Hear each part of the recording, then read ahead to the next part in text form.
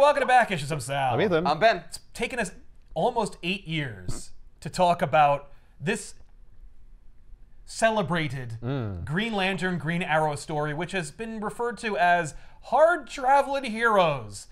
What? Yeah. Hard traveling? Yeah. Okay. It's like a road trip? Yes. Hard-traveling Like through heroes. space? No. Nah. Through America. This is a road trip book, baby. Yeah, I feel like that's really boring for Green Lantern. He's been through space. Yes. Yeah. But you know, that's the whole point, is that like Green Lantern's got his head in the stars and he needs to bring it back down to Earth. Because this book, written by Denny O'Neil with art by Neil Adams, was... The history of it is a lot more fun than reading it. It is fun. So you mean a book that's like premised on the fact that both characters have the same color in their name isn't like just awesome? Is it just intrinsically cool? Yeah. It becomes... Won't that make us green? Like money. Oh. Yes. The Green, yeah. God damn it. Green Lantern was unsellable in the like late 60s, early 70s. Why? Nobody cared. Like, we've been to the moon, so like space heroes. Fuck it. Yeah, I don't care anymore. Star Wars is still 7 years away. I think it's because Marvel in the in the mid to late 60s, 62 up to 66, Stan and Jack and Steve are just like, look at all these relatable heroes that are doing regular shit. Kinda. I mean, we've read a couple of those stories, and relatable is a loose term. Kind of like For this. the time. For the time. And that's the thing, is like you gotta look at this from a historical vantage and not from a like, dude, you wanna read some killer Green Lantern stories? Pick up Hard Traveling Heroes. You're gonna love it. It's like, listen, if you're conditioned on new comics, that's not fair to this book to do that. Right, because this was written in a different time. Every single issue, Hal recites the Lantern Oath. It's exhausting. I mean, it's only one panel, right? He's not like doing it the whole book. He's not doing the whole book where he's like saying it to himself as he's flying. No, but like, it's just that level of repetition. Yeah. Right. Of course, that being said, like how many stories with Venom in them start with, we were innocent once until that accursed Spider-Man ruined our lives. So maybe it's that whole thing of like, no, we have to reinforce it. Every comic is someone's first. Yeah, except He that's has to say Stan the Lee's oath every- mantra. Yeah, and DC's getting on board. That's true. Yeah, okay, fair enough. Sure. So superstar artist Gil Kane was drawing Green Lantern at the time, and then he left. Left Green just Lantern. fucked off. He fucked off, well, because Or was sales he in Green fired? Lantern, no, he left. Did he Because- leave to Marvel? Yes. Yes, Okay. he left to Marvel and immediately went to Spider-Man. Oh, and shit. It's not like he went to Spider-Man to no acclaim. He drew The Night Gwen Stacy Died. He drew the original Clone Saga. Like, Oh, wow. No, Gil Kane is a celebrated Spider-Man artist. He did do his style similar to Jazzy John Romita, so it's not like it was so distinct that it's like, oh my god, like Gil Kane set the friggin' world on fire. But Gil Kane was a solid superhero artist, and Green Lantern was a solid superhero book about a guy with a ring that flew in space and beat up aliens. Like, that's it, and it didn't sell. And so Green Lantern's on the chopping block, and they're like, this book is shit canned. And Julius Schwartz had a soft spot for the Green Lantern book. He's like, Green Lantern's cool. You know, he's a leaguer. He's got a fun costume. He's got cool powers. Like, this book should sell. Why doesn't it sell? In the history of the Green Lantern, Green Arrow book, you'll find two versions of it. Neil Adams, the artist's history, and what happened.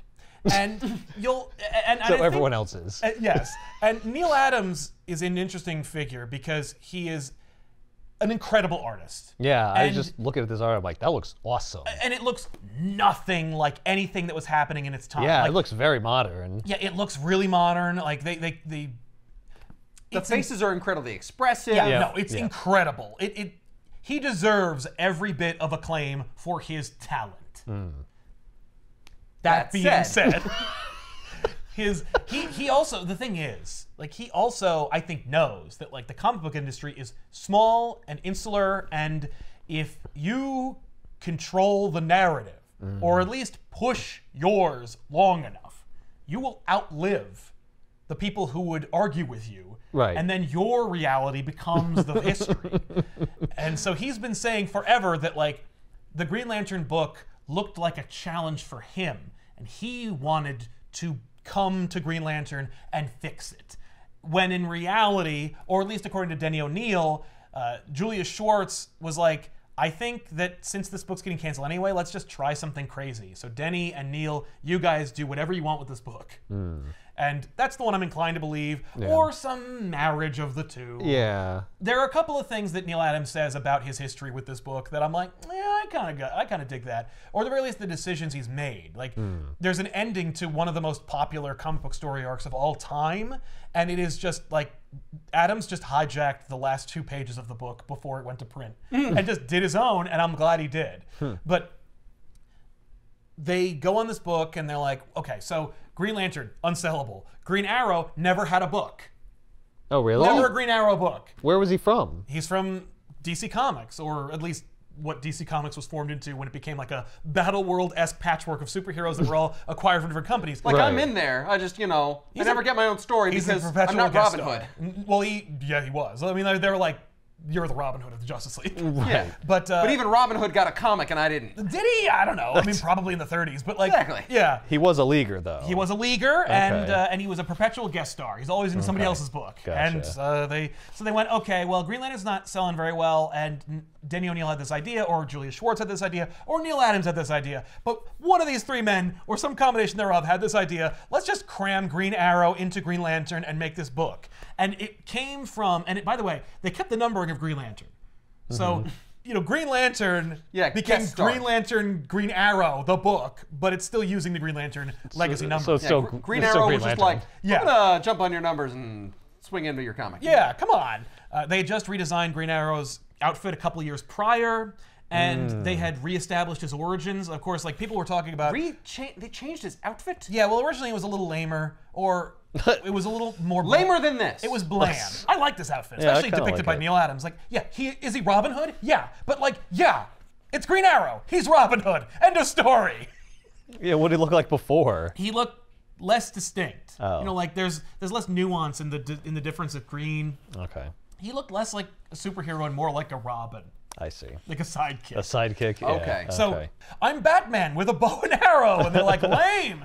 So earlier in Justice League, they established, of course, because Green Arrow had no book, that Green Arrow, who had been rich, lost his fortune. Right. So they got that out of the way. Yeah. And they reestablished his costume, and looking like he was drawn by Neil Adams, suddenly people might like him and find him interesting. Basically, the idea was Green Lantern, Hal Jordan, for the longest time, was just like, I'm superhero. I do good. I fight aliens. I have no personality. And so O'Neill's like, well, if the book's getting canceled and I'm going to put Green Arrow in here. Let's make a statement. Let's make a statement. Let's do something interesting and new. And I've got these 2 malleable characters that have no discernible personalities, so I'm going to make them have really distinct personalities. So since Denny O'Neil was a hardcore liberal, he's like, Green Arrow is now a liberal. And he is like a 1960s into 70s outspoken, in-your-face liberal. Right. He's like 1 step away from bombing army recruiting centers. Yeah. Hal Jordan is part of a core. That's the thing. Like, he believes in structure and like rules. He's a cop, essentially. So they're like, he's the conservative. Right. And so they're like, let's bring both these guys into this world and have them look at it from their vantage points and how they come to mutual decisions, and we will not favor one over the other. Lies. Denny O'Neil's a leftist. He's like, I'm gonna favor the left. Right. That's funny because Green Arrow has less of an opinion or less of an impact on the books, but he's going to have more of an impact in this. He really does. No, Green Arrow dwarfs Green Lantern in this book. He's constantly, every time Hal Jordan's like, I mean, I don't know, maybe they have a point, and Green Arrow's like, how dare you say that? They have a point? You got a point on your jackbooted thug head, you fucking Nazi bastard. They are best friends in this book, and he is constantly in Hal's face, just screaming into it. Hal Jordan puts up the slightest resistance, and he's like, how dare you? And I'm like, fair enough. It's amazing. That's not Is just it because he's poor now? I mean, I think so. If you were upset, if you were to get raging with everybody, into the psychology of Green Arrow, yeah, this dude was a rich person. Now he lives in the slums of New York, which is incidentally where Denny O'Neil also lived. And so he's trying to like It's show like, what the fuck is this? This is a disaster. This sucks. Yes. You're That's just on your own. There's no way out. Right. Yeah. I can't. This is a travesty. Green Lantern, Green Arrow became this kind of like socially relevant commentary book, and it went in a deliberate direction where they're like, we're going to talk about issues. And every issue of the book will highlight a different issue with America. Oh. Wow, that's cool. Are there 50 issues for each state? There most certainly are not. The Hard Traveling Hero story arc is like 4 issues. So Okay. I wouldn't worry about it.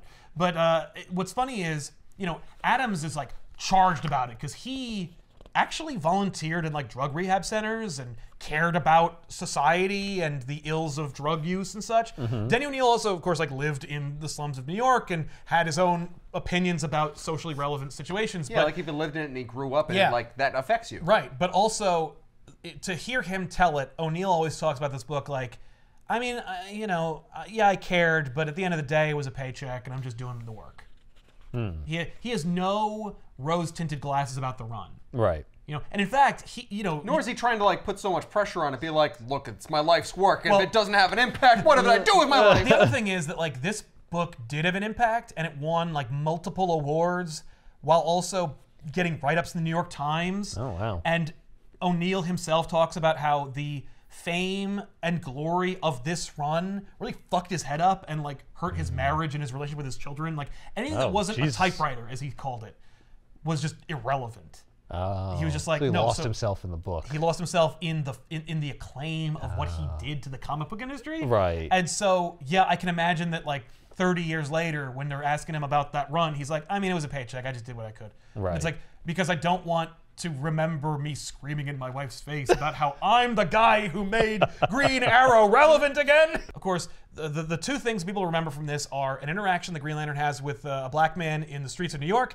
and the other one is the My Ward is a Junkie heroin two-parter. Oh, Those are the two big things that happen from this run. Yeah, people who don't even know comics are like, oh yeah, I know that cover. Speedy's shooting heroin on the cover of a comic book. And we'll talk about that when we get through it. But now, okay. and so the stories are like, I don't know how to even do this episode. Like, Yeah, because there's probably not much of a through line. I mean, the through line is them going through America. But what's Right. great is like, I think by issue 3 or 4, Ollie says that they've gone across the country twice. Oh, And I'm like, in 3 issues? like we only Can I see some of that? We only see in the highlights. Like what were the low ends of that run? Like just Green Lantern ate a bad egg salad sandwich and he had the shits for 3 full days. And we just drove through Tennessee, just stopping at rest areas. Like I don't know what it is, but it's just funny that they were like, no, we went. are you telling me they drove? Yes. Hal didn't just fly them across? No. So we'll get into You the gotta first issue. The experience first it from issue the sets up ground. everything. All right. So the first issue is there's a dude in a suit in the streets outside of a tenement building, and he is being roughed up by some regular-looking people.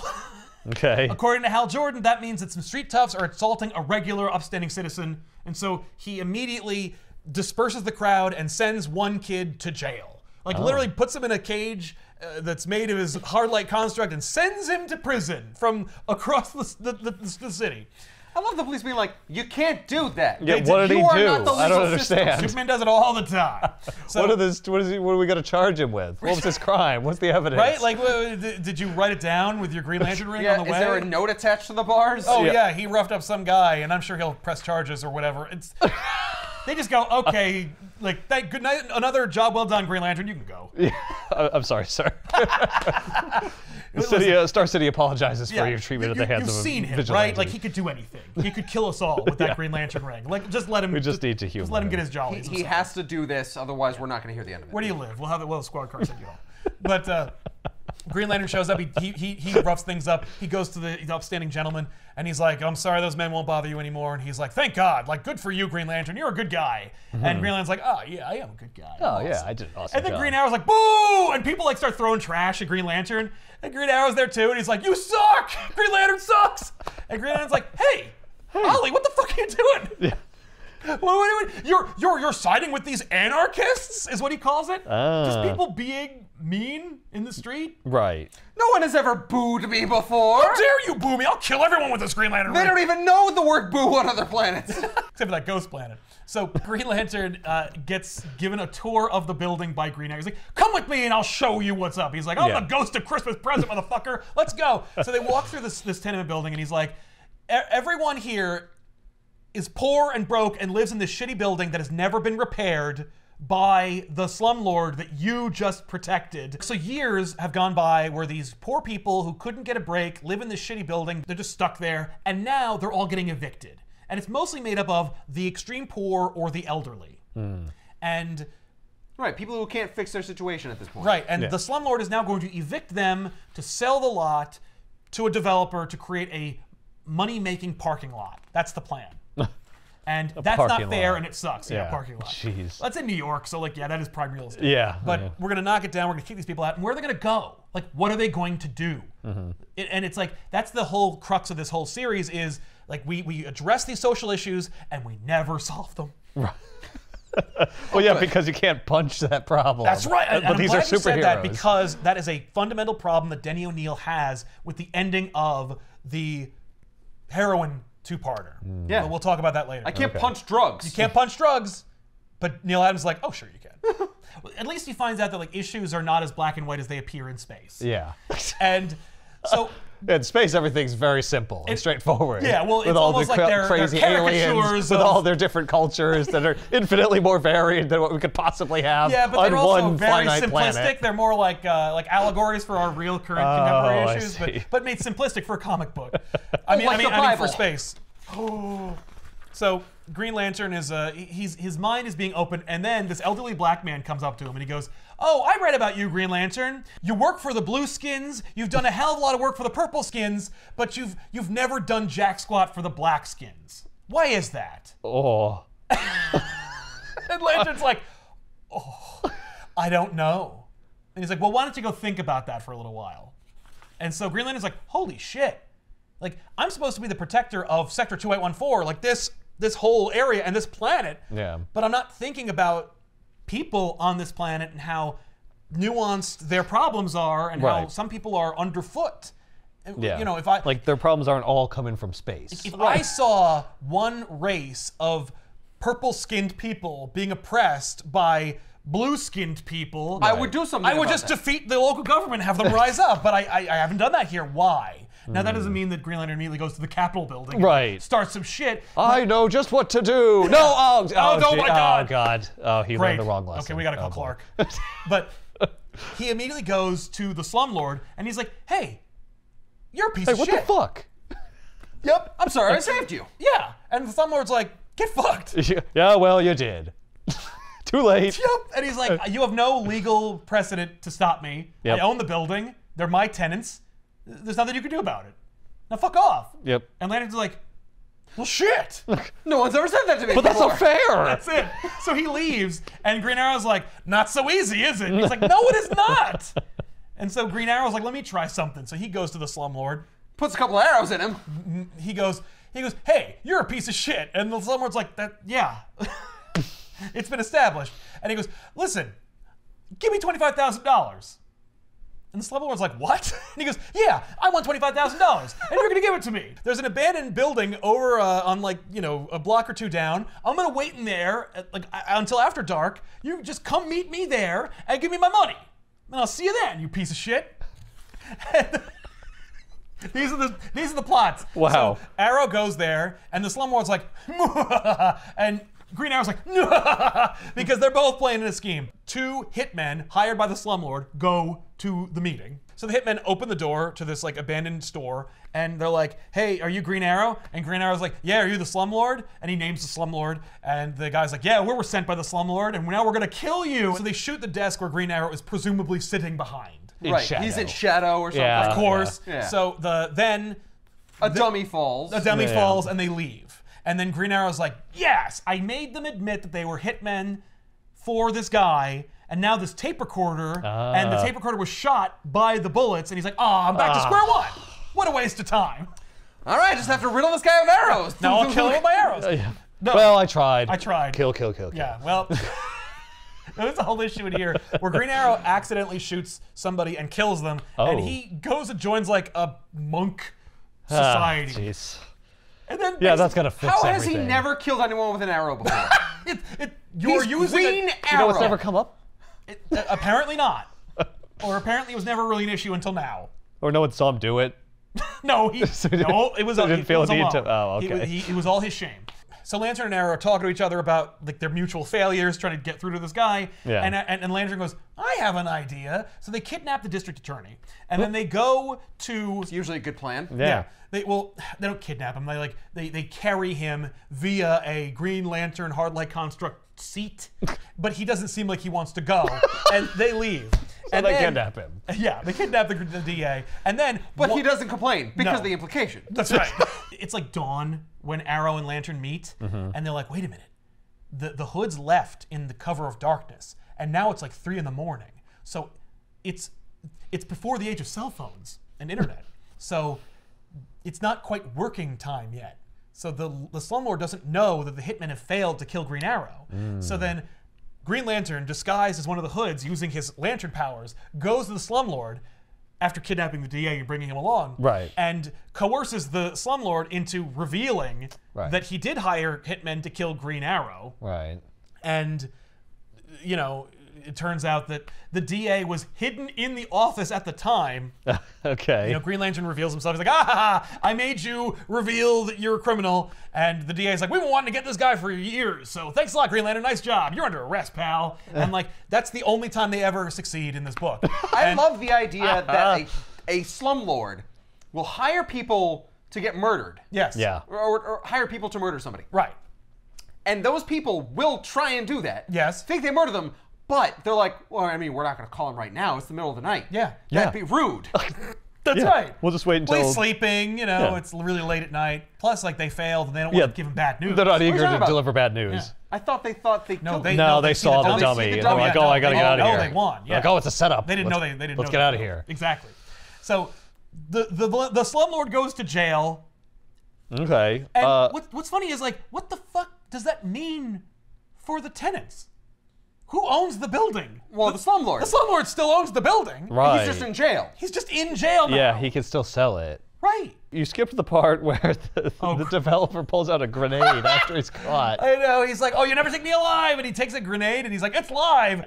Green Lantern stops the grenade. He grabs it and puts it outside the building. It goes off, shatters probably a dozen windows, hurting hundreds of people. Couldn't you Yeah. just encapsulate it in a green bubble? He could, but instead could. he creates a big green hand and it flicks it out the window. And it explodes. And it explodes and they're like, And oh. fortunately, nobody on the ground is hurt And by they're the like- shrapnel from it. And they are surprised because they thought he was bluffing. They're like, oh, it's live. Oh, that was a real grenade. Wow. I probably would have encased it if that were the case. It's like, yeah, thanks. Yeah. Oof. So That's not a live Instead, you grenade. just Here, I'll rolled the just shove it in your mouth. Kaboom! Oh! Oh my God. Well, and the Well- DA's like, well, I mean, we had a really shaky case to begin with, so. Honestly, that All's never well would that have ends stuck. well, So really. So the end don't of feel that- too bad about it. We were never gonna keep gonna keep him in jail. So then, like, they're celebrating their win, and then the Guardians appear before Green Lantern because they can, like, astral project or mentally project themselves. Like, what the thank fuck God. are you doing? That's it. It's not just like, hey, we're all on Earth now. No. The hell? We've done a lot of Green Lantern books in this show, despite the fact that Green Lantern is like my 12th favorite superhero for some reason. Yeah. And every time we talk about Green Lantern, we talk about how shitty the Guardians are. Yep. And this does not disappoint. They are complete garbage.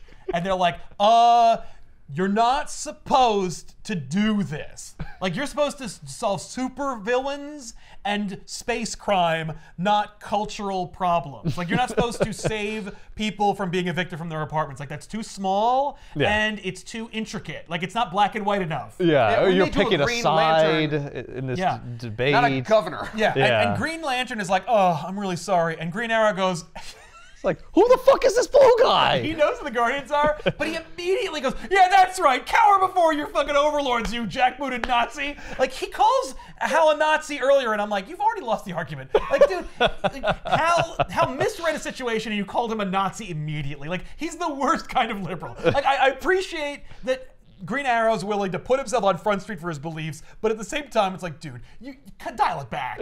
But, like, it's also... You sound like a complete asshole right He's now. a complete asshole. He's just, and it's like, no, but Denny is trying to infuse, like, they're both extremes. Right. Except Yeah. Hal is not. Like, Hal is always like, I mean, maybe he's got a point. And they're like, no, he doesn't. He's like, shut "Nah." the fuck up! And he goes, oh, I guess you're right. that's usually how it goes. Well, your passion has won me over. Like, literally, Hal Jordan, after being belittled by that elderly black man, he goes, I used to believe in the oath, but now my whole confidence in being Green Lantern shaken. And instead of Ollie being like, it's okay, we all learn lessons, like, that's right, you piece of crap. That's exactly what those conversations are like. So, but I love that, like, Ollie's got one in the chamber for everybody. Like, these guardians show up, and he's like... Just immediately, So I know how to deal with these fucking Oh, guardians. you're going to listen to these Oompa Loompas? That's basically what he says. Like, he yells at Hal. He goes, yeah, that's right. Why don't you piss yourself and cry in the corner? And as for you, you big blue asshole. And he just lays into them where he's like, our country sucks. It's on fucking fire. Everything blows. Like, 3 years ago, Martin Luther King Jr. was assassinated and Robert Kennedy was fucking assassinated. Like, we're in the shit. Green Arrow gives like an impassioned speech about how like there's something sick and wrong with America. Yeah. And He says a hideous moral cancer. Yes.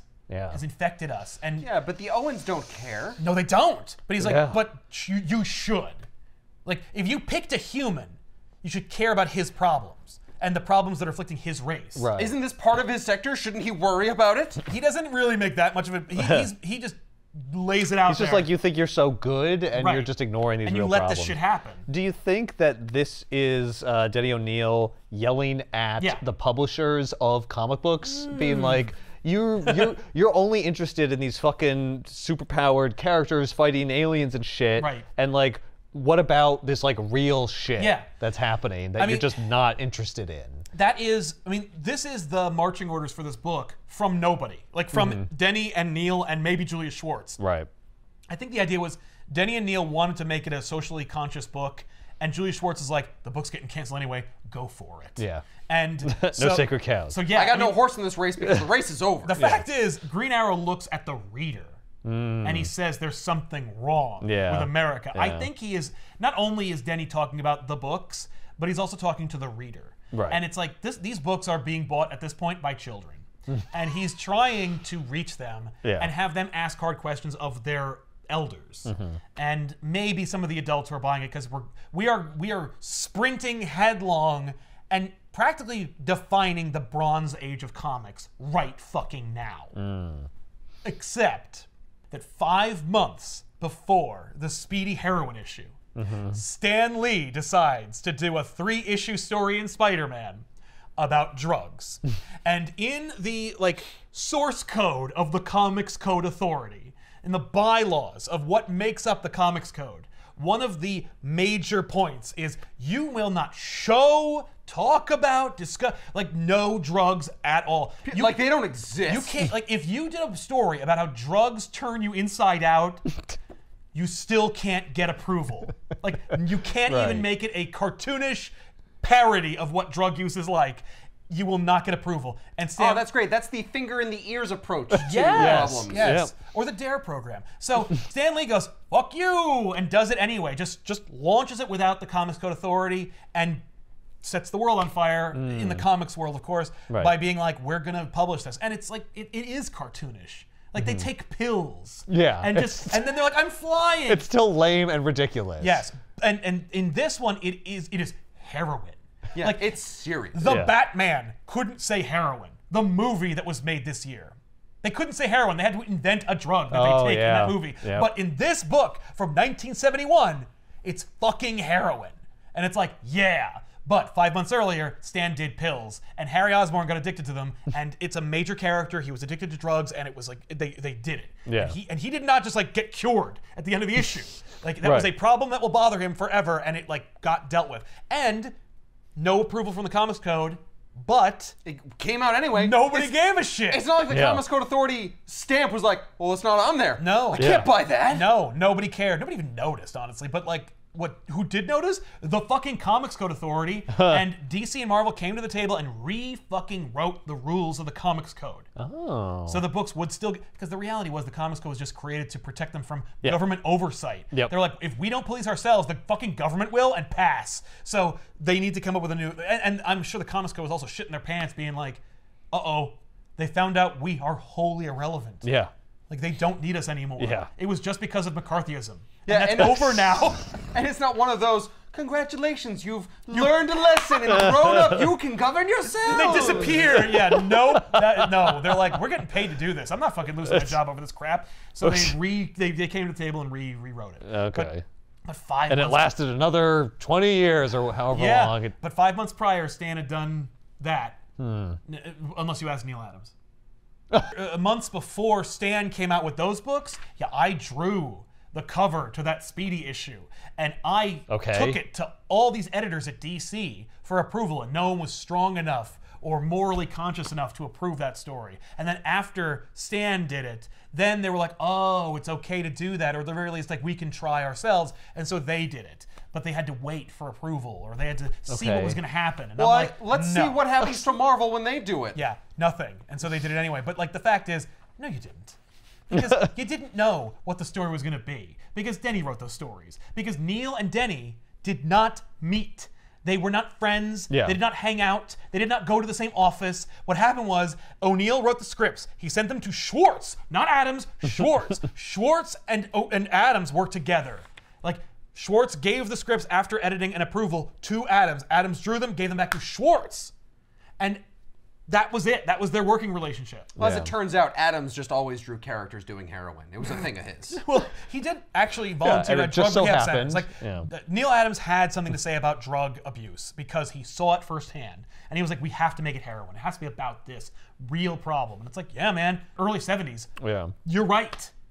So we're getting ahead of ourselves, but like, it's just, that's the kind of like amorphous history that is the comics book world, where it's like, yeah, no, like, if you want to talk about like milestones in comics, from the big two, the first comic to not get approval from the Comics Code is a Spider-Man comic written by Stan Lee about drugs. And then it's like 5 months later, DC did it too.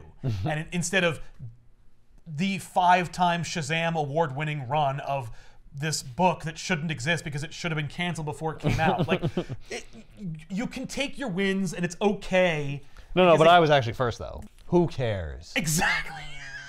Like, okay, that's great. Okay, good for you. That's but great, like, Neil. everyone remembers this run for all these other things you did. And if you want to talk about the pop culture recollection, I know the cover of that Spider-Man book where that was not approved by the Comics Code because it's the issue of Spider-Man where that wasn't approved by the Comics Code. It's thoroughly unremarkable, by the way. It's like Spider-Man's like being like he's jumping on a wall over there, and there's people over here. It's not terribly interesting. The Speedy cover has drugs on it. It has a junkie doing drugs on the cover. Boom. Like, it's in your face. Yeah, it is more impactful, but it ain't first. Right. So anyway, the Guardians are like being given the business by Green Arrow. Yeah. And they're like, and so their You heart let goes this 3 compatriot sizes. of yours speak to us like this? now here's what happens. The Guardians decide to weaken Hal Jordan's ability to use the ring, and now he can't be impervious to harm. If he's going to be shot or hit with a crowbar, he will die. Why did they do that? Fuck him. Don't fucking disagree with me. And one Guardian. How could that be your answer? Because they're dictators. Because they're assholes. Yeah, it says they argue for a week about it. Yeah. Can you imagine Green Lantern just being like 6 days later being like, what the fuck are they doing? But, all right, we figured out the terms of your suspension. yeah. But one of the Guardians decides, you know what? This is interesting. Like, you're right, Green Arrow. I don't know anything about this, and apparently all the alien races don't have the nuance the human race does. So I'm coming to Earth, I'm gonna look like a big-headed white dude, and I'm gonna hang out with you guys, and I'm gonna learn about America. He uses a lot of Brill cream. He looks exactly like a Metalunan. So all 3 of them get into a truck, and they drive across America and, you know, like, get into adventures and stuff, and learn about what it means to be American.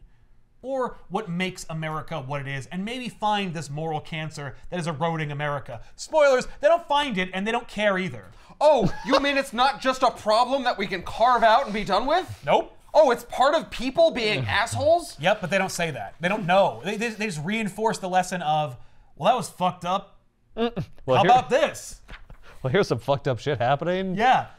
Oh, jeez. Wow. Imagine the Guardian at the end of it being like, your people are really bad. Yeah. Oh my God, this Why did we planet's a pick you? nightmare. Okay, so here's the thing about that Guardian, right? Is he goes through the ringer.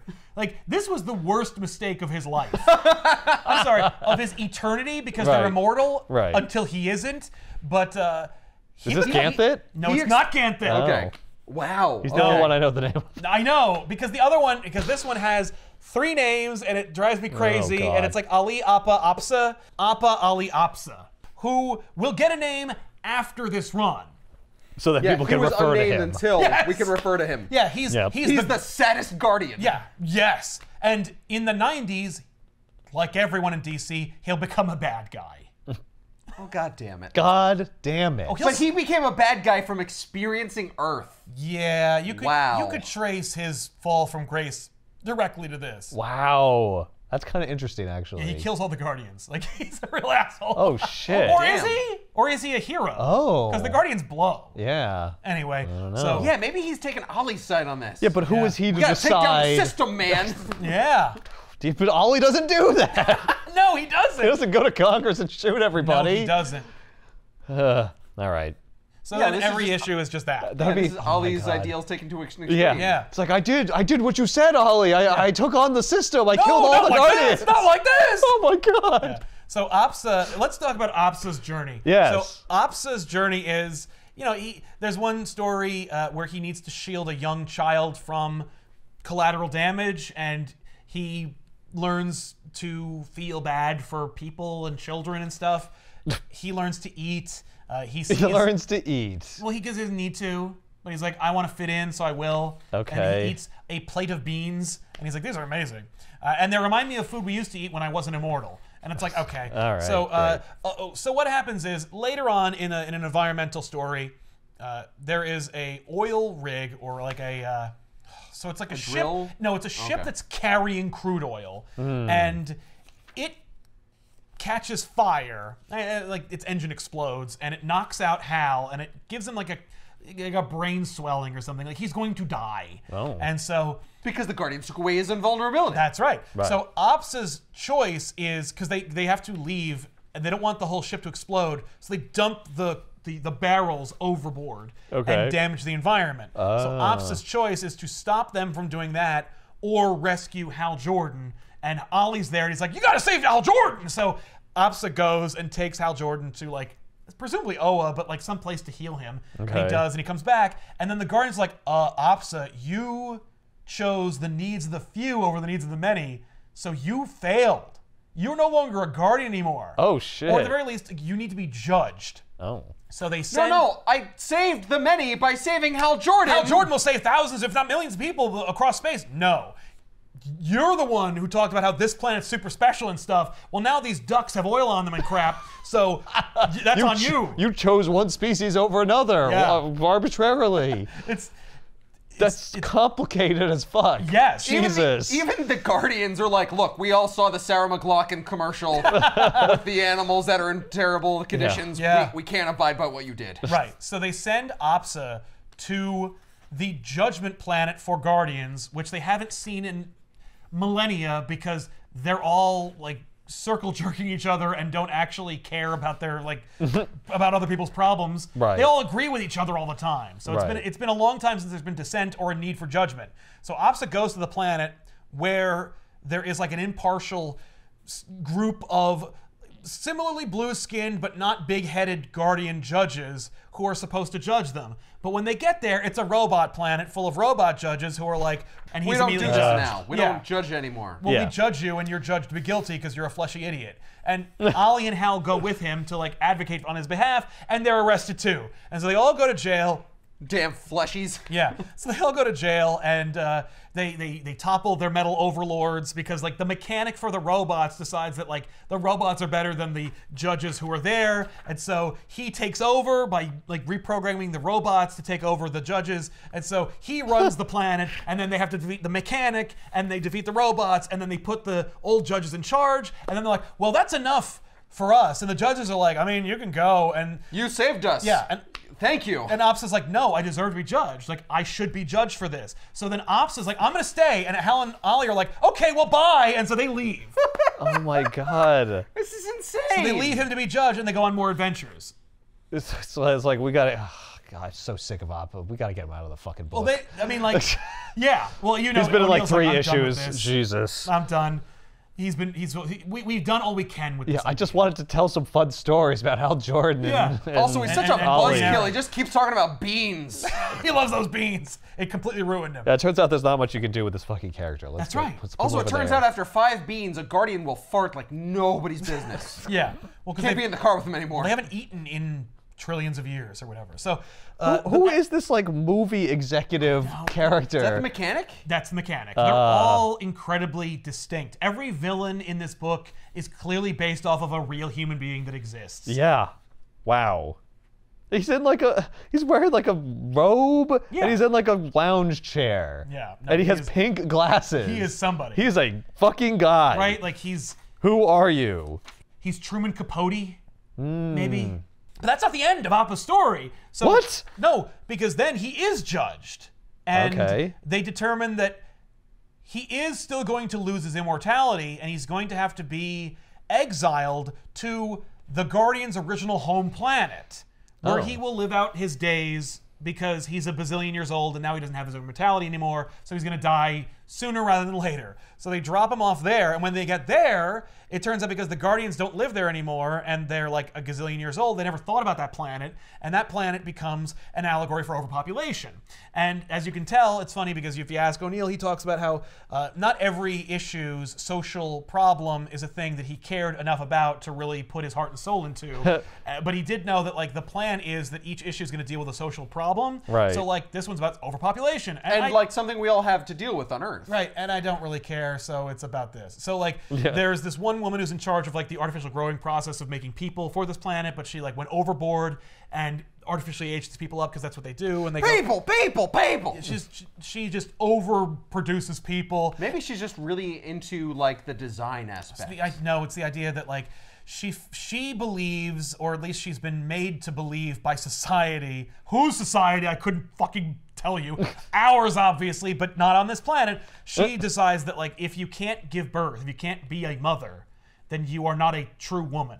And so as a result, she overproduces these artificial people, and these artificial people need food and shelter and clothing, and they don't have enough resources for them. Right. So it becomes anarchy, and then ultimately they like storm the Capitol and they defeat the mother, but they realize she's a sympathetic person, so they take her with them. And then Appa decides to stay behind and help this planet because he's like, this planet needs help, and I have like a vast intellect and all this information, so I will apply my lessons to this planet and save these people. And that's what happens to him. He stays there and does that. Is this a planet entirely of men? No, it's like Children of Men, where like the people there stop being able to produce people themselves, and so she overproduced people, and to the point where they eventually grew out of their genetic defect to not have children anymore, so they could naturally produce people, which so they there were were enough of doing. them. So Okay. there's like 2 production facilities, one of natural birth and one of like artificial birth, that just make it people, and it becomes a calamity. Okay, I was confused by this line, a woman, destroy her, upon seeing Black Canary. I'm like, are there no women here? But there are, because I see one right here. Yeah, no, they're women all over the place. I was a little confused. Yeah, well, because maybe they're not they're second-class citizens or whatever. Oh, they're not supposed to be out? Yeah, I don't know, because like O'Neill, I think there's an argument can be made that O'Neill has an issue with women, because here's another little historical fact. There is one period in Wonder Woman's history that nobody fucking likes. And it's the one that O'Neill wrote, where Wonder Woman loses her superpowers, ditches her costume, puts on a like mod squad dress, and decides to deal with social problems via her jujitsu. And no one liked it, including the feminists of the time, who were like, there's only like one female character in the goddamn DC universe who has powers, and you took all her powers away. Yeah, you took away our superhero. And he's like, okay, sorry. So then, sorry. So then he takes over Justice League, and to reinvigorate it, he kicks Martian Manhunter and Wonder Woman off the team. But don't worry, because there is an issue in this series where there's an issue of a society made up only of women, and the women are villains in the issue, and some of them become literal harpies who attack our heroes. My goodness. And I'm like, dude, I mean, like, you might want to kind of put a veil over it or something. That's funny. So, and there's a planet where it's all women and they're half dogs, and I call them bitches too. yeah, like he did that. Do you get the subtext here? He did it, but he called them understand? harpies. Like, it's literally the same fucking thing. Yeah. But yeah, but in that issue, we do find out that Sinestro has a sister, and she's an evil witch, and that's kind of fun because Sinestro's in the book. Yeah. Great. Anyway, He should be like, you think I'm evil? Look at my sister over here. she's a major harpy. She's not a harpy though. She just commands them. But anyway, I'm surprised at how much fucking weird outer space stuff is in this book that I thought was going to be about. Well, only 4 issues are about that. There's 12 issues of this run. Oh, okay. And after a while, you know, Denny O'Neil's just like, I don't give a shit. Never mind. I don't know. Well, it's got to be in good space at some here, point. Go into space. Yeah. Well, because you know, despite the fact that we like depowered Hal Jordan and made him like susceptible to pain and death, he's still going to fight aliens and go into space and stuff. Black Canary is occasionally in the book, as we pointed out. Does she go with them to space? She does go with them to space, yes. And she goes into the interdimensional crystal universe that they banish Hal Jordan in that only women can go into as well. So anyway, yes, Black Canary's in the book. She also is brainwashed by a cult at some point, and Ollie has to save her. What year was the Charlie Manson shit? Yeah, he definitely is doing a Charlie Manson thing. Okay. But if you ask him, he says he wasn't. And I'm like, why would you not do that? Why would you lie about that? About that.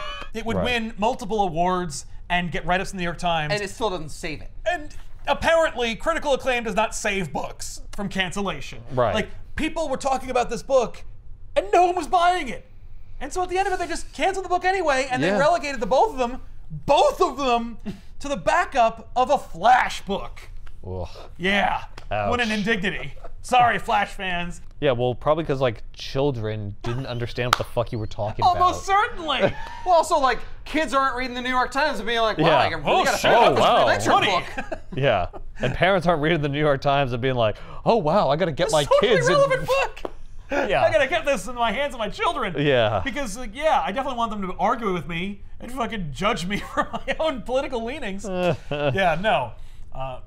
But yeah, so that's where it ended up, and then Denny O'Neil and Neil Adams would eventually go over to Batman and create Ra's al Ghul and set that book on fire, and then Denny would go to Marvel and he would write Spider-Man and Iron Man, and he would name Optimus Prime because Marvel developed like the story for Transformers, so he's like Optimus Prime. That's who created Optimus Prime's name. And then he would go back to DC, and then he would become an editor, and he would run the damn thing, or at least Batman, which is the damn thing, and invent Legends of the Dark Knight and the original graphic novel, or at least redefine that, and the modern story arc, because of course he wrote, well, no, he told Jim Starlin to write 10 Nights of the Beast, which is like the modern story arc in regular comic books, or at least the eventization of modern story arcs in comic books. Let's get into the My Ward is a Junkie story, because the rest of them are, who cares? I mean, like, they're interesting if you want to get into them. This book is available everywhere, blah, blah, blah. Yeah. But, where is it? Where is it? It's after the Harpies, right? It's after the Harpies. It's after the story where, oh my God, there's one where there's like a girl who has mind powers like Children of the Corn. Oh, and shit. she's manipulated by a man to, like an old man, to use her mind powers to like hurt people that he disagrees with. And he ends up like crippling Carol Ferris, Hal Jordan's girlfriend, because because she bumped into him and he asked her to apologize, and she's like, "You bumped into me, man." And then that carries over because like, in that story, which is weird, I was like, really, this happens here? Green Lantern saves Carol. She's like, "Oh, Green Lantern, you're Hal Jordan's fan." He's like, "I am Hal Jordan." What? And I love you. And then they like get together, and you're like, "What?" What? Oh.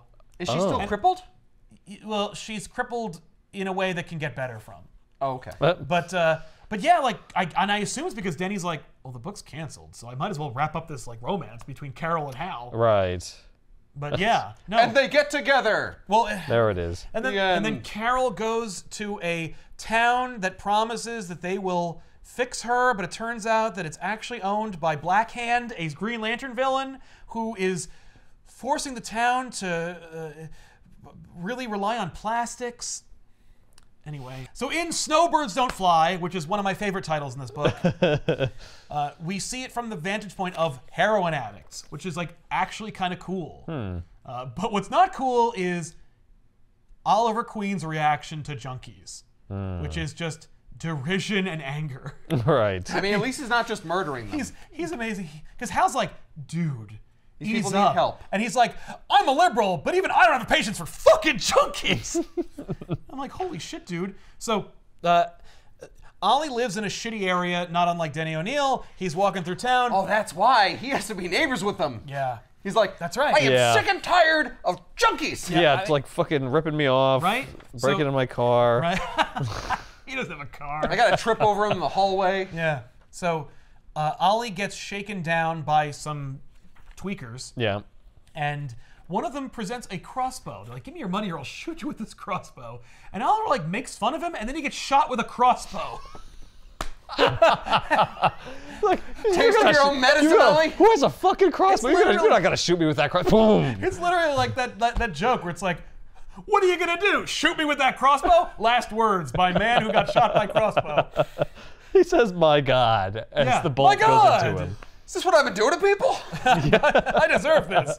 No, and then to add insult to injury, like they run away, and then Ollie, like he's got a crossbow at his chest, but he hunches over, and now like the high society types think that he's on drugs, and he's just like a desperate homeless person. Like, oh, darling, step over him, and he goes to like a cop, and they're like, get away from me, you vagrant. He's like, no. He goes to a payphone. It's out of order.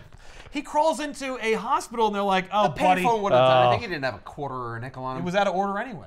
No, it was broken. No, you could dial 911 and an operator on a payphone for free. You could always dial 911 for free. So he just has the worst day. Ollie has a terrible worst day. He has a terrible evening. Yeah.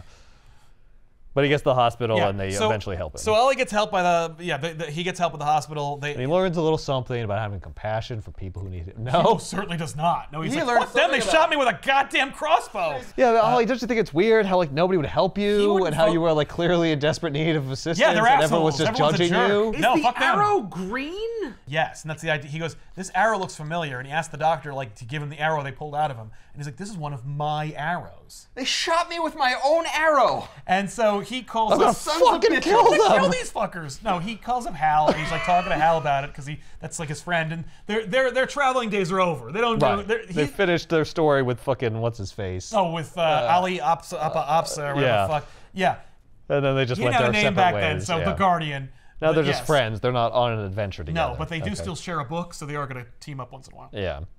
But Green Arrow calls Green Lantern. Green Lantern shows up and he's like, I was shot by one of these arrows. And like, I guess it's conceivable since I shoot arrows that like they could be recovered and used against me. Right. But it seems kind of convenient, so I want to look into this because it's messed up. That like, right. my What are arrows the being chances? used to commit crimes. Yeah. And then we are introduced to a couple of heroin junkies who are in Ollie's building and who get their fix from the basement from the guy who like runs the building. And the portrayal of the junkie begging for heroin is similar to reality. Mm-hmm.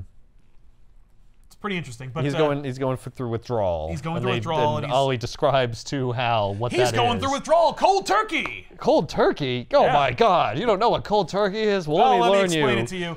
And then we're gonna go rough up the guy who's his dealer, and they just burst the door open, and just like attack him. Right. And I love it because like. Oh, what about the junkie? Are you gonna get him some methadone? Or? No, that guy. Why would we do that? We already passed him in the hall. Well, no, he's a fucking junkie. Yeah. That's the approach. It's too late for him. All we can do is go kill this fucking dealer. They don't kill him. But I love how like they have Green Lantern. Like you know who Green Lantern is. And this drug dealer's like, I'll fight you too. I'm like, he's Green Lantern. What are you gonna do? You have like an axe. Yeah, an emergency like fireman axe on the wall that you just grabbed. You're not gonna stop Green Lantern. That being said, I mean maybe the axe is yellow. Yellow does stop Green Lantern multiple times in this run, and Green Lantern is definitely hit in the back of the head by guns or socks. Like he is definitely defeated. Yeah, multiple times. So we meet a trio of druggies who live together or at least get high together in one apartment. Yeah, and one of them is shrouded in shadow, so it's obviously Speedy. And they're talking about how their dealer got roughed up and all that stuff. But they shake down, that is to say, Green Arrow and Green Lantern shake down the dealer for the location of like where, where. Hey, one of your junkies uses a crossbow. Yes. Tell me who he is. Yeah. Yes. So they find out where, and they arrive in the apartment. But no, they go in there and they're like, "Hey, you motherfuckers, we're gonna kick your ass and find where'd you get these arrows from?" And then one of them is Speedy. And like Green Speedy. Arrow's like, "Oh, I get it, Speedy. You use the arrows. You're working undercover to take down this thing." Speedy's like, yeah, definitely totally working undercover. undercover. That's exactly what happens. That's fucking awesome. they're like, well, tell us who your pushers are. Like, because that was the guy downstairs was the intermediary. Like, tell us who the real dealers are, and we'll kick their ass. And the junkies are like, fuck those guys. Yeah, go for it. So they give them the information. Yeah, because if you go after those guys, we can get their heroin. We'll go to their apartment while you're beating the shit out of them and steal all their shit. Yeah. Well, no, their pace of operations is actually like a private airfield, so they're not going to just break in there. But okay. Yeah, they go to bust up this whole operation. Yep, and Green Arrow's like, nice job, Speedy. Good work. I haven't seen you in like a long time because I literally abandoned you to hang out with Green Lantern and like drive across the country twice. Yeah, so, but I'm sure you're doing fine. It would be like if, like, literally if Batman like went to Europe for like a year and a half, and Robin just like woke up one day, and Batman didn't tell him where he was going. Yeah, like, and Alfred wasn't there to like make him a and there's meal. no Alfred. It's just he's in the manor. Oh, hello? except that like it's, I had to eat rats. Good. Oh, good. Finally. No, but what's funny is Arrow loses his money. Like, there was no place to go. Yeah, he couldn't even do that. He didn't even have an empty mansion. He just woke up one day and was like, well, did Speedy live with him? Okay, so the funny thing about this is that Speedy was also... I don't know anything about Speedy. Speedy was also a Titan, Roy Harper, but Roy was a Titan, and the guy who was writing the Titans did not know that this was coming. So, like, they're writing Titans, and it's happening, and Speedy's just doing his thing with the Titans. And then in the next issue, they're like, oh, also he was a heroin addict the whole time, and he has to go through withdrawal and shit. And they're like, it's like, I don't want to do that. Fit into what I'm doing with the Titans? Well, it better. It does now. So that's that. Oh, God. Oh, Jesus. But I assume that, like, there's a time jump between the most recent issue of Titans and this. Yeah. Because I guess. Because Speedy is on the streets with these junkies. Yeah. And he's not just in Titan Tower, like, avoiding Donna Troy and Robin.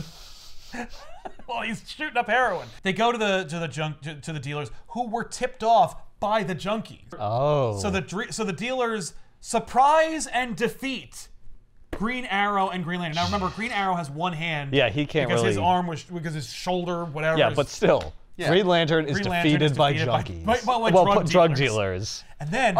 because he was made invulnerable by the Guardians. Right. Made vulnerable, yeah. He's more relatable now. And what's great about it is then the dealer's like, okay, so here's what we're going to do. We've defeated these heroes, these superheroes. Yeah. We're going to use the pure stuff, because we always cut our stuff. Right. We're going to use and we're going to force them to breathe it in and be high. Right. And we called the cops to come and find like a little bit of our stash. And so they'll blame the hero. It'll discredit superheroes, and it'll get these guys arrested. Huh. So they're going to get Green Arrow and Green Lantern high on heroin, and then abandon them there as the cops arrive. And why wouldn't they just kill them? I don't know. Well, because we want to do this. Because they're creative. Well, I'm not a murderer. Yeah, I'm a drug dealer. I may be a drug dealer. I don't kill people. Yeah, I'm a drug dealer who operates a gigantic operation out of an airport. I only kill people when they stop taking my drugs and paying me money. Yeah. Right. So the junkies show up. Yeah, and they're like, hey, we did our job. Don't we deserve something? And they're like, sure thing. Here you go. Here's the pure stuff. We always cut our stuff. Yeah. With like talcum powder or whatnot. So like, here you go. Here's some like pure whatever. Here's some pure shit. Some the good heroin. stuff. Uncut heroin, the good stuff. And so they're like, all right, we're gonna do some heroin. So the cops arrive, and Roy shows up. Oh. Because he knows what his like fellow junkies did. Arrow's done. So he smacks Hal around. He's like, wake up. And Hal's like, I'm feeling amazing. Because I've been to space. I've never felt this good. Right. Adams apparently interviewed actual drug users to ask them like how they felt and what it was like. It is an exaggeration. Like when Green Lantern tries to use his powers, he ends up creating a big green monster that is like a projection of himself and how he feels, and it's just like it's just a nightmare. And it grabs them both like, let's go. It's like, what?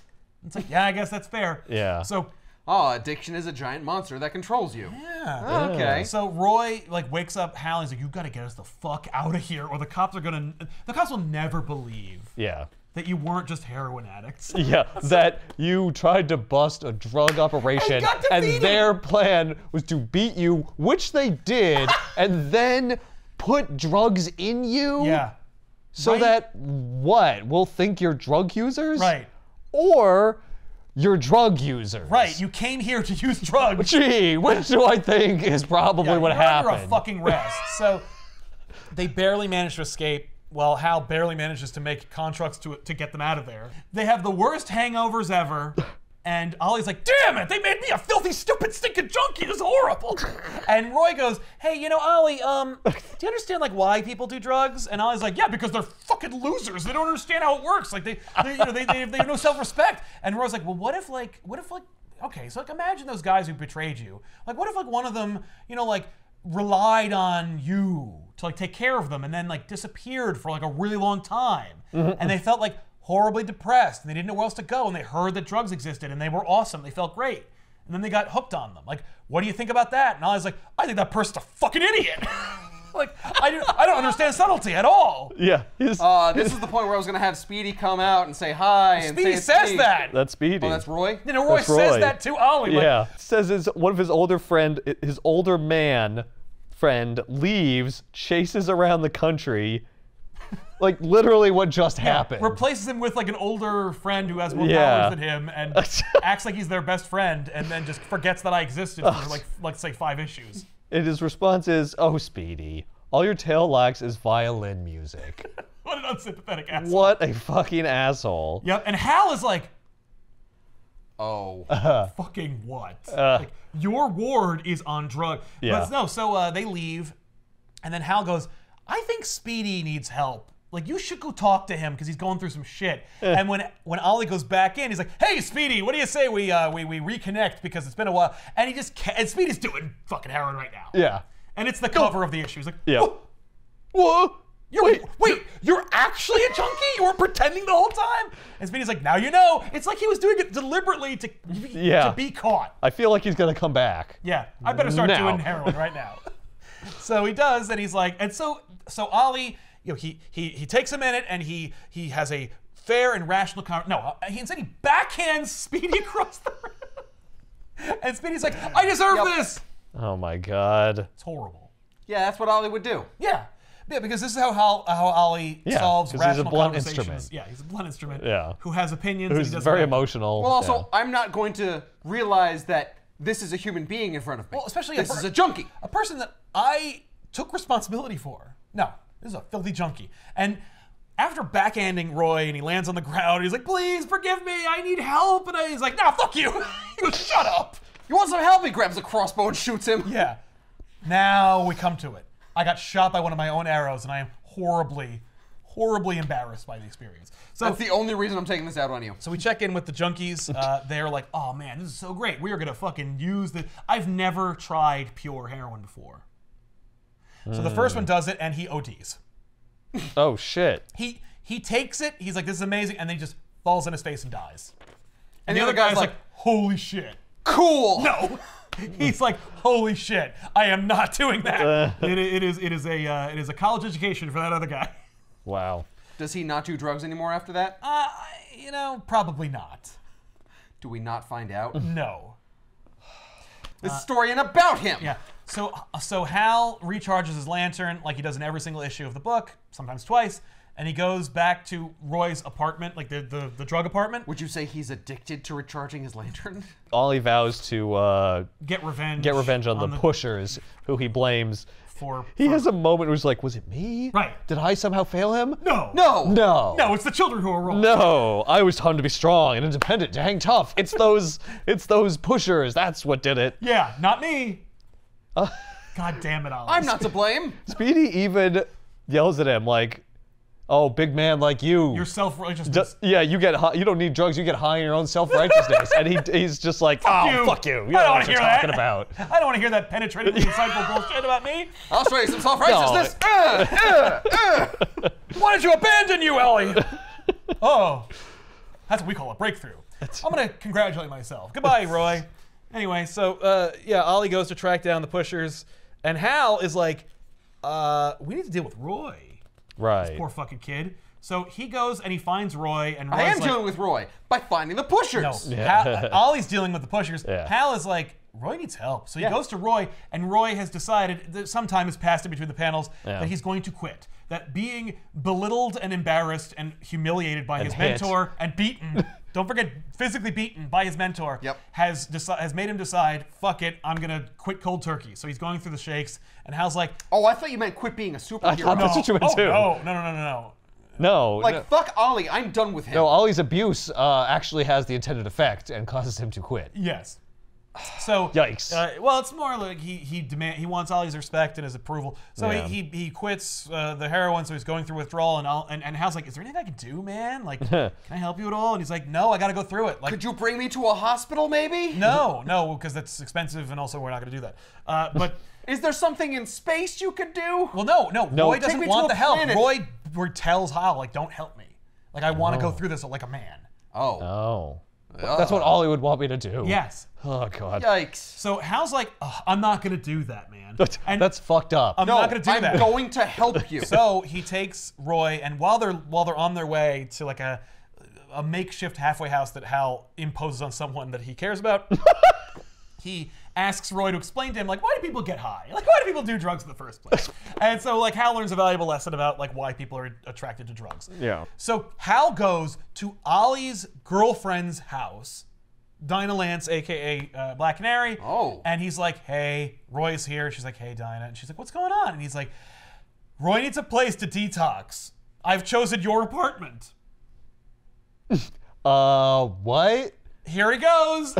He drops him off. And thanks. Yeah. Good luck. So because I believe that Ollie needs my help. So then Hal leaves to go team up with Green Arrow, and Roy is left with Dinah to care for him. Dinah is left with Roy. Yes, to take care of Roy while he gets through his heroin addiction. What he needs is just a woman to take care of him. That's right.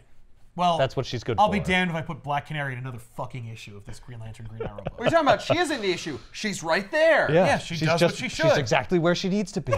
She can be home, in the kitchen, What's cooking for him and is caring for him. She does other things in the book, like throughout, like, but she is a victim in quite a few of them. So, they find out that like a pharmaceutical CEO is actually the manufacturer, or at the very least the progenitor of this heroin in this district, and he is having a party on his yacht, and so Green Arrow goes to shoot him with an arrow, and yeah, so that's what happens. Yeah, so there's a fight on the yacht. So he discovers Green Arrow. Green Arrow gets thrown into the water. Hal discovers Green Arrow and saves him from a drowning. Actually, no. He gets thrown into the water with that fucking anchor around him. Yes, which awesome. they lament having used a really perfectly good anchor. Like we used to put it in cement, but we don't have any right now. That anchor cost like $3,000. Exactly, like, no, yeah, that's an expensive anchor. Like, don't worry, we'll make it all back with the heroin. That's right, because it's a lucrative business. Yeah. But no, Allie doesn't even make it to the boat. He's like on the docks, and like people who are protecting the CEO are like, fuck that guy. Like, let's get him out. Who the fuck is this guy? He's too close to the boat. Throw him overboard. Look at this weird junkie. Basically. So, so Hal saves Ollie, and then the two of them concoct a scheme to defeat the CEO. The CEO, you see what happens is he does all of his business or his heroin dealings on the boat, and then in international waters? They don't talk about internet. It's right there. You can see it in the book. It's definitely not in international waters. No. He's like, I'm on the ocean. You can't get me. It's not how that works. That's not how that works, man. So they make port. He goes to like a center to deliver the drugs and have it like cut with other things and have it he has like a distribution center. Right. And he is so rich and powerful. He's like, no one checks. Like I can put hard, uncut drugs in my briefcase, get off a fucking boat, and walk from the boat to this building and go into it, conduct business, and no one will check because I'm rich and powerful. And it's like, hey, nailed it. Yeah. Yes. Absolutely. Yes. Do they bring uncut heroin from boats to these? No, but they do other things. Yeah. Hooper, who is occasionally called Hopper, I think only in one panel, but lettering. But Hooper, the CEO, pharmaceutical guy, he goes and he drops off the drugs, and then Green Lantern shows up and Green Arrow show up, and they're like, "Ha-ha, we got you." Yep. And busted. Yep. And he tries to jump out the window, and he doesn't succeed because Green Lantern. Yeah. Also, jumping out the window? Yeah. Well, how high is this window? I'm fucked. You kidding me? I'm jumping out the window. They say that he's going to escape, but but he's gonna escape life. He's gonna escape to death out that window. He's gonna escape jail. There's a coffin in the next scene. It's like Green Lantern could catch him and be like, never mind. No, the coffin is for the kid who OD'd. Yeah. Oh, okay. So they beat the shit out of the CEO and they threaten to murder him, but they don't. And then they go to the funeral for the kid who OD'd, and the mother is inconsolable. There's actually a horrific moment where she's like wailing, and the priest goes, "Ma'am, we have to close the coffin and put him in the ground. Like, we can't. I have a 6:30. Like." A lot of people dying right now, lady. All I'm saying is tea times in 20. Right. And gotta get my swings in. Yeah. Ollie, Hal, and Roy watch from afar because they have no business being there because they beat him up. But they're there. And Also, Ollie refuses to go because he was nothing but a worthless junkie. basically. Ollie learns a valuable lesson. So in the original script for this,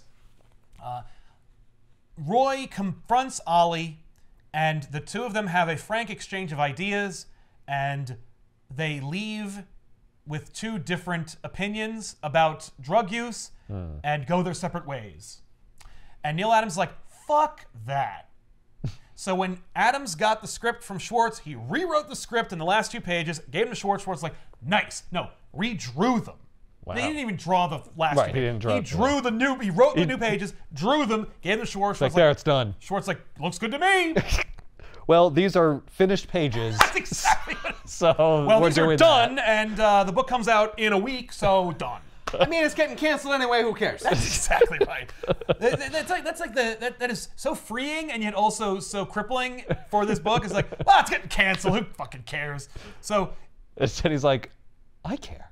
yes, That's not what I fucking wrote. That's not what I wrote. So in this, More or less. in the canon sequence, Roy goes to Ollie and he's like, I quit cold turkey. And Ollie's like, good for you, kiddo. I knew you could do it. He's like, fuck you. I did it. Bad. No, I did it alone. I did it without you. You didn't help me. You were a piece of shit. Fuck you, man. And then he punches Ollie in the face. Whoa. And he's like, see you around sometime. And Ollie cries with pride. He's like, Oh my god. yes, he did it. That's what I wanted. He finally gave me what for. Yeah. He's a man now. That's Off he fucked goes. up. You're a fucked up person, Ollie. Yes, he is. If you analyze Ollie's relationship with everyone, yes. Yeah. He takes punishment out on criminals in this book severely, Yeah. premeditatedly, because Dinah dumps him for the umpteenth time. He's like, in one sequence, he is like, I am so pissed that I'm not getting laid right now. Someone's gonna pay for this. Like, it's like, so I'm gonna put on my Green Arrow costume. Oh my And I'm god. gonna riddle people there. I'm gonna take it out on somebody today. And I'm like, this is an argument against vigilantism. Yeah. You are not a superhero. He's a cautionary tale. You are not even a hero. No, you are a psycho. So yeah, Denny O'Neil condemned the story, or at the very least decried it, by saying that the lesson at the end is that sometimes problems can be solved with a punch, which is what you brought up earlier. Yeah. And it's like, yeah, no, Denny O'Neil was like, no. That's No. not the lesson. Yeah. That being said, I think that I like it better because Ollie deserves a punch in the jaw, He does. and it's a Roy stands up for himself. Roy stands up for, and it's a comic book. Someone's got to get punched in this book. Well, and it's also a dramatization of how people are feeling and the tensions in the sequence. Yeah. Like, it is hyper-reality. It is a cartoon. It is for children. And while I don't agree with the lesson that a punch to the face solves everything, I'm not convinced that the punch to the face solved anything. I mean, Ollie didn't change. Like, the only thing that made Ollie cry was being punched in the face because it shows that he's a man, and that I don't agree with. But Roy is justified in punching Ollie in the face, so good on you, it's fine. Yeah. The whole idea that they have a discourse about it being like, hey, I feel like this way about drugs, I feel like this way about drugs. Well, we're we never don't going to agree. Like, no, you left me. Yeah, you abandoned I me. asked for help Yeah. because you put me in a it's- situation it's- and you didn't. Yeah. Instead, you beat on me. Yeah. You slapped me around, you piece of shit. I would want to read that script, but yeah, it does sound like this is more like, no, Ollie's fucking wrong. Right, Ollie's wrong. And he realizes he's wrong at the end, Yes. and he's proud of Speedy for giving him what for. Exactly. As opposed to, he's like, well, I guess we're just going to have to agree to disagree on what an asshole I am. What an asshole I am. And Dinah's like, Which would be shitty. he's an asshole. Yeah, no, it's true. But I don't know why I love him. He's a total I dick. would Well, that's want why I to see keep this. dumping him. I want to see the script though, because it could be that they have a discussion and Ollie doesn't agree, but you get from it that like, yeah, but he's wrong though. He just can't easily admit to it. Yeah, he can't admit to it. I mean, like, yes. Because he's a stubborn asshole, Right. and that's what his character is. Right. Well, in one, there's subtlety, and the other one, someone gets punched in the face. Yeah. It's like, yeah. Because it's a little unbelievable. Yes. That all it took was getting punched in the face, and he was For like, him to, oh. I think the punch in the face is the period at the end of the sentence for Ollie. It's Yeah. like, yes, confirmed. Okay. Oh, also, they invent Jon Stewart, the Green Lantern. Yeah, What? The very next issue. Yeah. Oh, also, one of the most famous and celebrated Green Lanterns of all time is invented in this run. You gotta be kidding me. I'm sorry. Yeah. It's, it happens. Here's what happens. Guy Gardner was originally chosen to be the replacement for Hal Jordan. Yeah. Yes.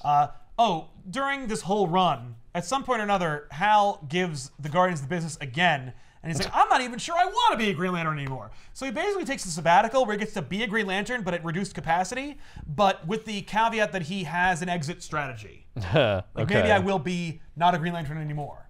And it's more because, maybe my book will be canceled. And so Guy Gardner conveniently is hit by a bus. And so the Guardians and Not Hal... convenient for him. No, well, there's like a big hullabaloo on a bridge, and there's a kid that's on a broken part of the bridge, and then Guy goes to save the kid, and then a bus that's near it loses control and hits him, and they save the kid, and then boom. But he breaks every bone in his body, and the Guardians and Hal go, well, I guess he can't be a Green Lantern anymore. Can't be a Green Lantern with broken bones. Yeah. I thought when a lantern dies, yeah, the ring goes picks out. somebody. That's post-crisis. Yeah, no, the Guardians are like, we like John. And he's like, are you go sure? initiate him. Yes, and he's like, are you sure? And they go, leave your bigotry aside. Okay. And he's Did you ask us that question when we picked Guy? Because he's white? Hal's like, fair enough. I did just do an entire celebrated award-winning run where I'm supposed to have learned something about racism. So I guess I'll shadow him. So he goes to Jon Stewart and he's like, hey man, so you want to be Green Lantern? And he's like, yeah. You want me to have untold power from the stars and not get shot by cops? I'm in. Yes. Yeah, I'm not going to turn that down. Right. So he's like, okay, well, let me teach you my oath. You got to do this every couple of days. And Jon Stewart's like, that oath sucks. He's like, but no, that's the oath. Yeah. He's like, well, I got a different oath. Yeah, no, he goes, You can change the oath? He reads his manual. it's just whatever you believe in. Oh my God. Now, John says something like, I like the beware my power part. That's kind of dope. And I was like, yeah. Okay. oh, no. Anyway, here's your costume. The mask hides your identity. And Jon Stewart's like, fuck this mask. I don't hide my face. This is who I am. And I'm like, wow. Yeah? Nice. Okay. All right, John. So then, they deal with, okay, so there's a senator who is being protested, and they scoop up the protesters, and they protect the senator, and Why? Why do they intervene? well, because they're protesting him because he's a piece of shit.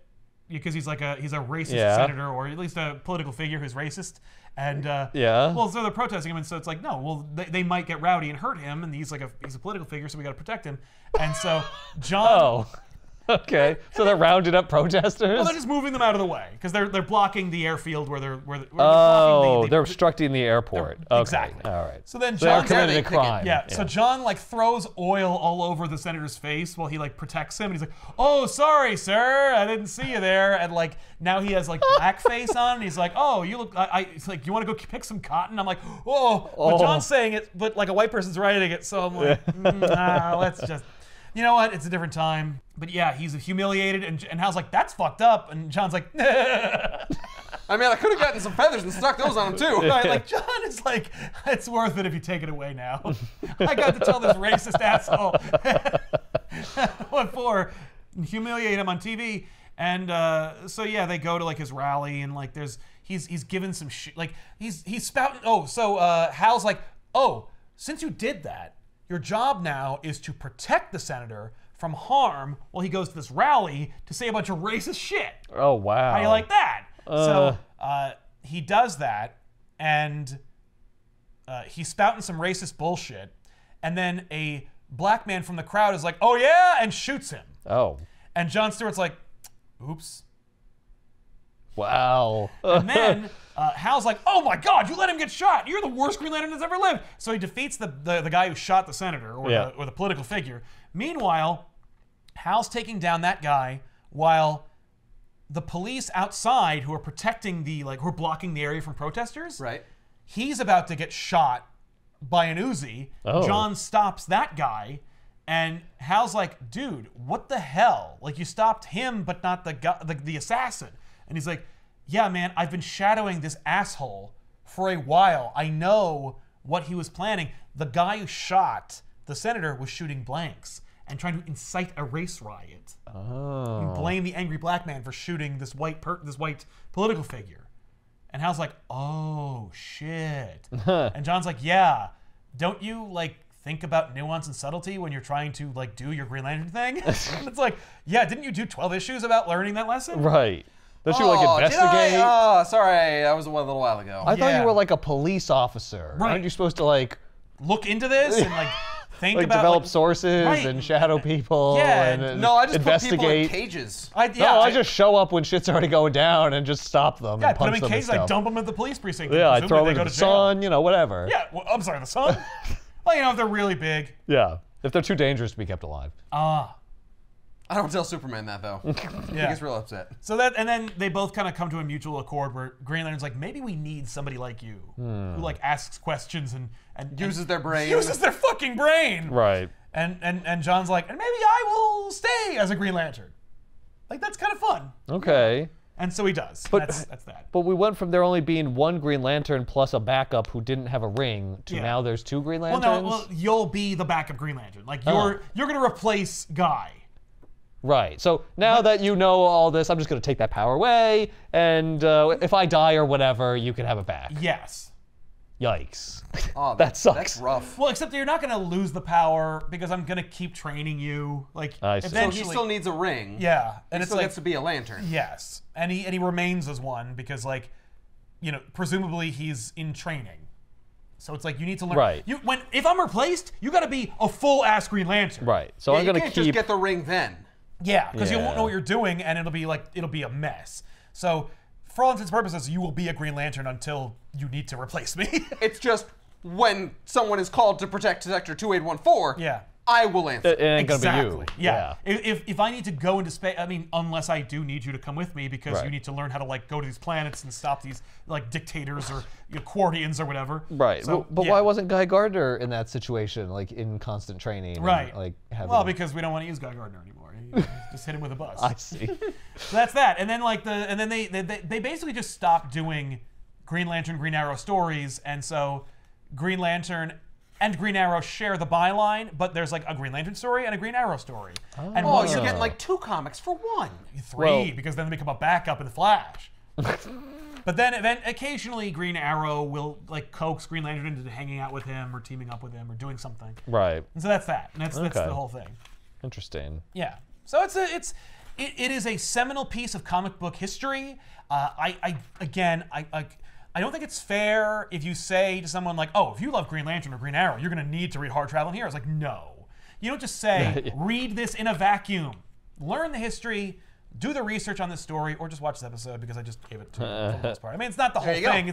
This isn't replace a college education. It's just like, you need to know the players, what they're thinking. There was context. Yeah, and what the context is. This book cannot exist without context because otherwise it's just like a really weird kind of like socially tone-deaf story that's trying to do something. It wouldn't have existed otherwise. Yes. Yeah, they wouldn't have, and that's the other thing is it is deliberately being that. You know, it's like, we're going to be a socially conscientious book. Like, let's do that. It's not like technically modern comics where they're like, I'm telling you a story about Spider-Man fighting this guy, but the guy represents this thing, and if you want to go deeper into it, it does talk about like this, You can read into it and it's fine. And they're like, no, we are saying this outright. yeah, like Green Arrow's going to look at the reader and be like, you're not doing enough to help your community. The sad part is we're allowed to say that because we don't have a lot of issues left. That's true. Yeah, they get the freedom of cancellation to be able to do whatever they want. And the funny thing is, Denny O'Neil gets weary in that concept pretty much like 2 or 3 issues in. Where he's like, I don't care. It turns out I don't care about a lot of these issues, but I thought I was going to be really hyped for it, but then I thought about it some more. Well, then I got Rubber Meeting the Road, and I'm like, oh. There aren't a lot of issues that I can fill an entire run with, especially if that run won't get canceled, which it did. So it doesn't matter. And now I get to tell Batman stories. And so it all worked out. I could do that for days. And I'm not doing the same thing in the Batman stories I was doing over here. Absolutely not. Batman is not about that. And I can do that until the 2000s. Like, I can write Batman for the next 30 years. Like, Denny O'Neil invented Azrael in the 90s. Like, Oh, really? yeah, Denny O'Neil invented Ra's shit. al Ghul and Azrael. 1972, 1993. Like, oh yeah, and also like changed DC's publishing line irrevocably. You know, so and Neil Adams, of course, did seminal work as well with his like Superman versus Muhammad Ali and you know his Batman run and so forth. Green Lantern, Green Arrow, technically hard traveling heroes. This book not only is socially relevant and kind of interesting to look at from the lens of today, because like if you like just read the panel where Ali yells at you for America being sick. Yeah, for not doing enough. And not doing enough. It's like, oh, yeah, there's something there. Okay. But then you'll read the book and be like, well, I don't think any of this really applies today, but okay. Right. Like, there's at least two issues about the treatment of Native American tribes, and it's like, I get you. Yeah. That's... You don't really contribute anything. In fact, there's in one of them, Green Arrow dresses like a Native American chieftain to like a ghost to spurn the tribe into action because they're like they're too complacent, and it's like yeah. I mean, the cover is Green Arrow in a traditional Native American headdress, like shooting arrows into totem poles. It's like again, context is everything. And they're trying something, you know. Like on one hand, it's like, you know, they're trying something. They're trying to be conscientious. Yeah. Woof. That's amazing. So yeah.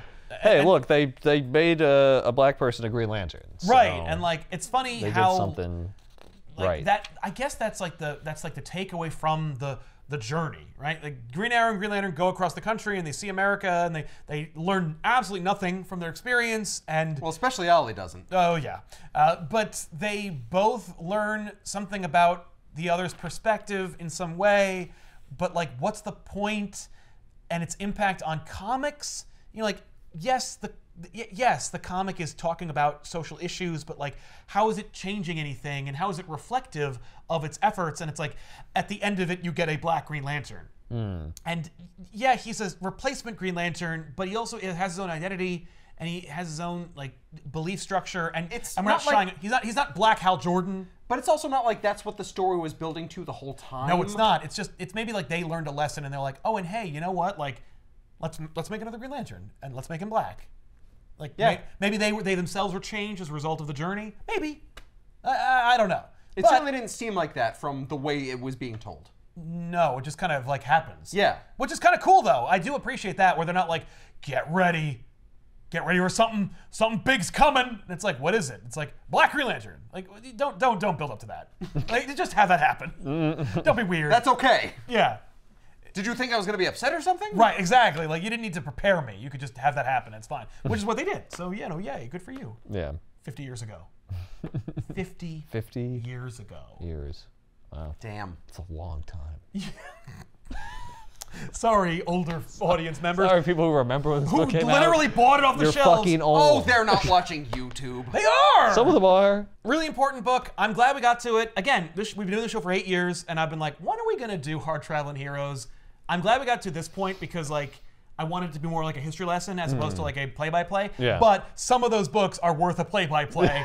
Speedy and at least the first one, but like I'm glad we got to touch on the robots and the harpies and the you know, and what shitheads the Guardians are. That's always fun. The Guardians is always, you're never gonna not be fun ragging on the Guardians. They deserve it, and they're terrible. I literally thought you chose this book because it's St. Patrick's Day and there's green in there. I know. Well, you know what's funny? I completely forgot. I was like, what am I gonna do? There's nothing coming out. I'll be damned if I do another Morbius episode. Hey, how about we finally cover this fucking book about Green Lantern and Green Arrow? Oh my God, it's Green.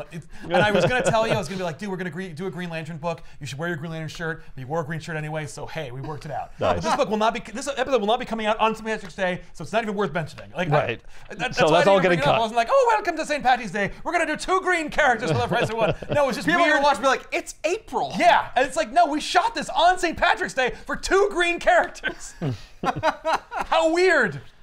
It's really weird. Yeah. Very weird. It is weird. That's a weird coincidence it's- because we don't do them very often. No, we don't. Like once a year. Yeah, we never do Green Lantern or Green Arrow. Or Green Arrow. And now And we're doing both of them. on St. Patrick's Day. And yeah, it wasn't Look at the deliberate. background. Yeah, it's all green, baby. Maybe it was subconscious. It could have been. It's on my list. I looked through everything and I was like, I literally went, what do I feel like? And I was like, and then I got to this. I'm like, Okay.